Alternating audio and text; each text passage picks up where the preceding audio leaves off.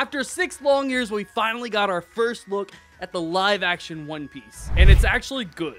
At Netflix's Toonami event, we finally got our first look at the One Piece live-action, and I actually enjoyed it. It was nice to see all those events that you got to see in the anime and the manga be brought to life into the real world, and I'm just ecstatic to see where it goes from here. Now, I'm already a big fan of this cast. We have Luffy, Nami, Zoro, Sanji, Usopp, and they're just perfect. Except, I don't like what they've done with my boy Sanji's hair. Look at my boy! They massacred his hair. He looks like he's fucking old. He's only like 18 at this point in the show. They made my boy have gray hair. Sanji doesn't have gray hair. It's like a brighter yellow color. It just doesn't translate well here. Now, my other nitpick is Nami's hair. It's a little bit too orangish. And if you look at Nami's actress, she actually looks like the role of Nami without the wig. But besides those two things, I actually really enjoyed the cast. I think that each and every one of them fits the role really, really well. Now, we haven't seen a lot from Usopp, but I'm sure in the next trailer we'll be able to see something from him eventually. I actually enjoyed how Luffy was presented in this trailer, teaser, whatever this was, whatever you want to call it. And I actually like how they toned down Luffy a little bit so that he's still, you know, that adventurous kid and everything, but they had to tone it down just a bit to be able to, you know, appeal to Western audiences. Like, if you watch this as a person who's never watched One Piece, you would be scared of Luffy acting like Luffy in the first episode. Now, we did get our first look at Zoro, and I gotta say, Makanyu, you killed it. I probably butchered your name though. But I really, really did enjoy his whole tone as, you know, this stoic, badass character that we're supposed to root for, and we want him to become this, you know, the greatest swordsman. And I hope they continue with the story, man, because I can't wait to see, you know, him taking on the Baroque Works Agency. I can't wait for that. Now, that covers the general cast there. But now we gotta head into the sets. Now, from the trailer, we got to see a bunch of sets. We got to see Fuchsia Village, the Baratier, Shellstown, and a bunch of other areas as well. Now, what stands out to this is that they look phenomenal. Almost very, very similar to what they are in the manga and the anime. And I love that. I love the fact that they're almost one-to-one, and it's not trying to deviate too much from the actual locations. But you can't have these amazing sets and not use good cinematography. And boy, oh boy, does this show look gorgeous. Like, just the cinematography itself is amazing. I'm loving how the camera's zooming in and out. It looks gorgeous, and the sets are lit well. Everything looks gorgeous. I swear, this show is going to probably be the best looking live action, and that's not saying much. We're looking at you, Death Note. But next up, I gotta speak about the crew dynamic, and we just have one scene really of that, and it's, you know, just seeing Zoro over here talking with Nami, saying that pretty much he doesn't listen to Nami because, you know, he doesn't work for Nami. He works for Luffy. And, you know, Nami's like, you're not doing it right. Because, you know, they didn't like each other at the beginning. They were actually against each other for a majority of the beginning of the series. So them just portraying that really, really well was actually very satisfying for a One Piece fan. And then you got Luffy over here just being like, I sense a lot of tension between the crew. And then they just tell him to shut up. Which is just perfect. Just having that little goofy moment between the crew right there, it's perfect. And then we also get to see Luffy at the very end saying, all good heroes call out their special attacks. I really enjoyed that moment. And then Zoro coming back and being like, no, they don't. And it kind of just, it shows that they're trying to appeal to that Western audience and all of that. So really good moment right there. It's perfect. But up next, we got to talk about the CGI.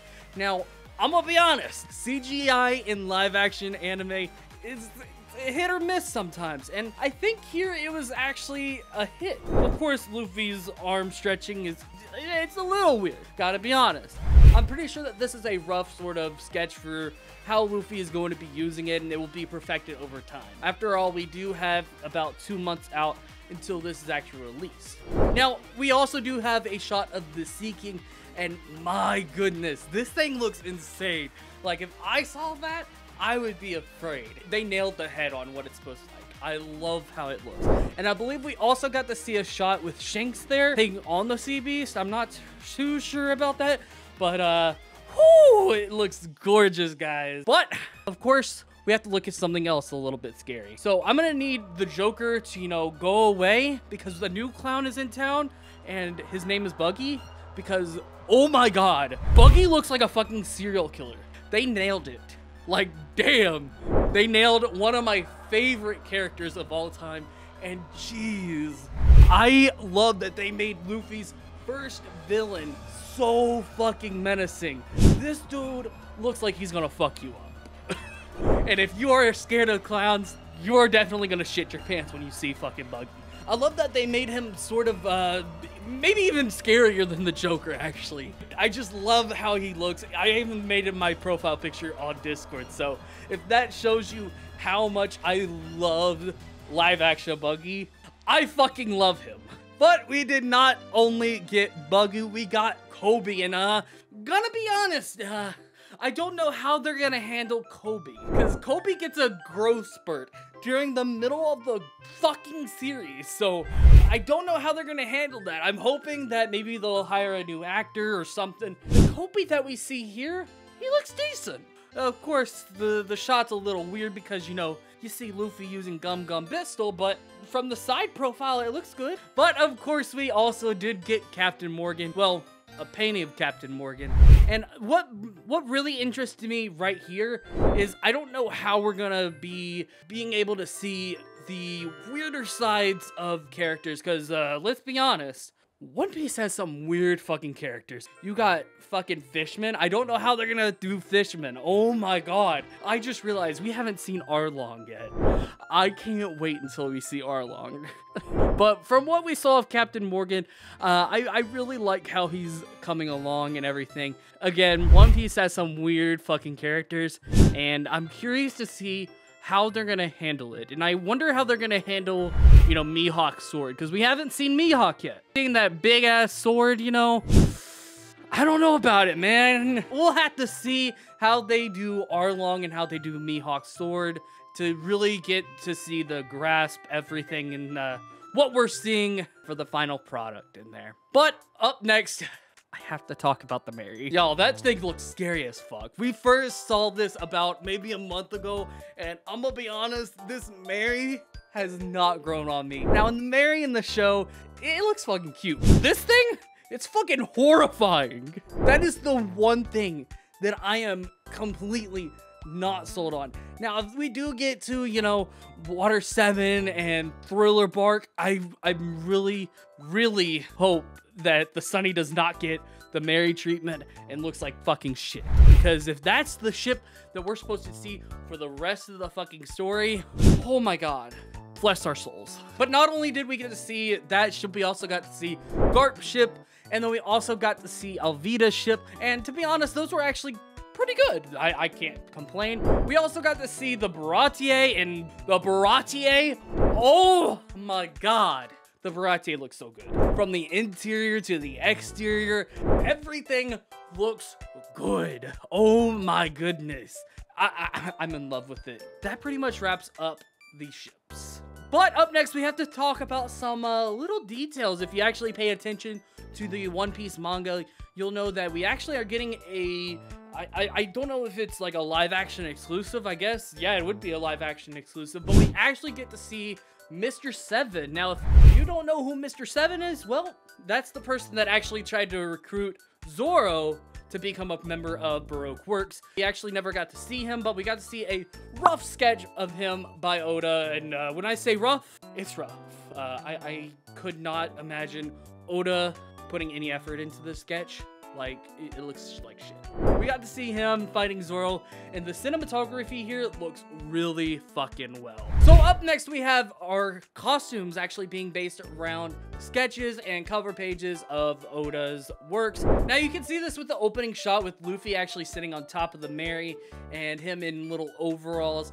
Now that's actually a manga only cover page, and it's so cool being able to see those little details being shown here, and it kind of changes their outfits every so often, so they're not just wearing the same clothes every fucking day. And there's plenty more, like Usopp's shirt in one of the scenes, and then we get another Luffy shirt, and then when Luffy's underwater and Sanji tries to save him, that's another shirt, and you just get to see different outfits for all of the crewmates all around. But that's not the only detail I picked up on. We also got more details pertaining to, well, the minor details, like Luffy in the barrel, right when we get to see Alvida's ship. That's the minor little details that, you know, manga readers would pick up on. But now let's go into some audience reactions. Now I know that this is going to be kind of polarized, because, you know, you got people that are really thrilled about this being made into live action, and there's going to be people that are really, you know, against this becoming a live action, because you never have anime that turns out well when it's created into a live action. So let's go to Twitter. So this tweet right here by Smeeth: the new One Piece live action looks terrible. The new One Piece live action looks amazing. For fucking real. And, you know, I love the fact that they're using this scene, because this scene, it literally is the community right now. Buggy the Clown will make the live action One Piece series a success. When we finally see his goofy antics alongside his design, he'll carry the show probably. You heard it here first. I fully fucking agree. Once we get to see Buggy in action and we don't see this one creepy looking shot, I think people are gonna fall in love with Buggy. I fully fucking agree. San Luwu says, say what you want about the One Piece live action, but leave the actors alone. They work so hard on this and put so much love into it, and it's obvious how passionate they are about the series. Now, I'm gonna agree here. They really do look like they are enjoying themselves. Even on stage, they looked like they had, you know, so much passion for it. If you watch the actual Toonam event, they were going ham with the crowd, and the crowd was there for One Piece. So this has a bunch of hype surrounding it. And then Boom over here says, keep seeing people ask who the live action is for. It's for the casual viewer who doesn't want to watch 1,000 episodes of a show. I've had 3 normie friends ask about it who wouldn't have cared otherwise. It's an attempt at a broader audience who don't care about anime. Yes, 100%. One Piece should definitely be experienced by everybody, and that's why this is here. It's to reach a broader audience who wouldn't even think about touching anime/manga. And that's what the One Piece live action is trying to achieve. Okay, right here. Delivering a perfect kick while still holding the meal. I got hopes for Taz/Sanji for the One Piece live action. I'm gonna be honest, I'm a Sanji sip. And, you know, when I saw Taz doing that fucking kick, I was ecstatic. I was like, oh shit, my dude! But definitely, I'm ecstatic for Taz's appearance in this live action One Piece, and I really hope he does a good job at Sanji. But if you guys did enjoy this video, go ahead and smash that like button down below, and let me know what your thoughts are on this live action One Piece. Are you for it? Are you against it? Let me know, because your boy, I'm leaning towards I'm for this live action, but let me know down below. And with that, I'm gonna go ahead and kick the heck out of here. I'm Foul Plays, and I'm out. Peace.